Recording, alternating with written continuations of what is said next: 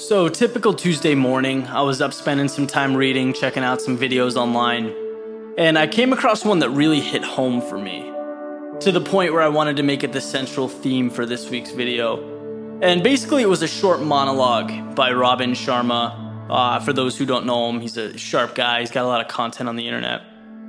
And what he said specifically that caught my attention was that to have the results that only 5% get, you need to have the guts to do what only 5% are willing to do.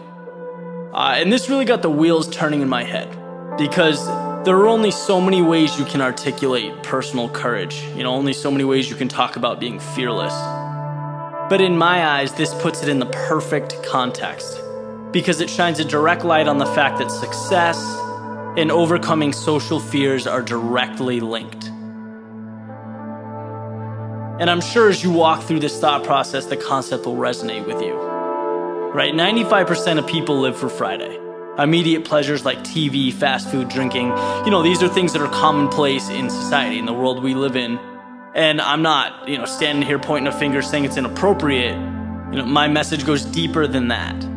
What I'm saying is that if you want to be at the top in whatever it is that you do, right? Or as Robin alluded to, the 5%, you have to sacrifice some of these pleasures that the greater population indulges in.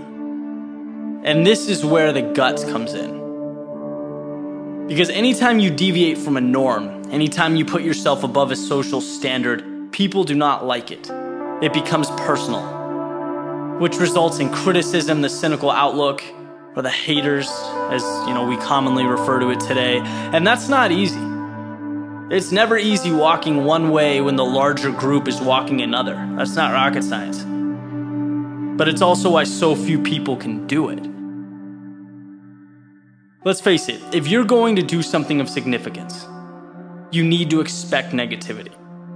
People trying to tear down what you're building up, because like it or not, that's just how the world reacts. And the way I see it is that you can handle it a few ways. Right? You can live your life in a way that conforms, you can shy away from that criticism, or just take it head on. Learn to accept it, thrive on it, because you'll never be able to please everybody. So why not have the courage to do what you believe in? Have the guts to be called abnormal. Take it as a compliment. I've mentioned before that the way you perceive something makes or breaks you. Think about how powerful that statement is in this context. You can look at the negativity, the haters, as a reason to change your approach, throw the towel. Or you can see it as a sign of progress, an anticipated part of your journey. You can use it as a building block or a stepping stone for further success. Those are two polar opposite outcomes, by the way, all derived from how you choose to internalize the world around you. When you get through it all, you'll be happy you hung in. I can promise you that. That you had the guts to look past the norms in your surroundings. That you had the guts to be something different.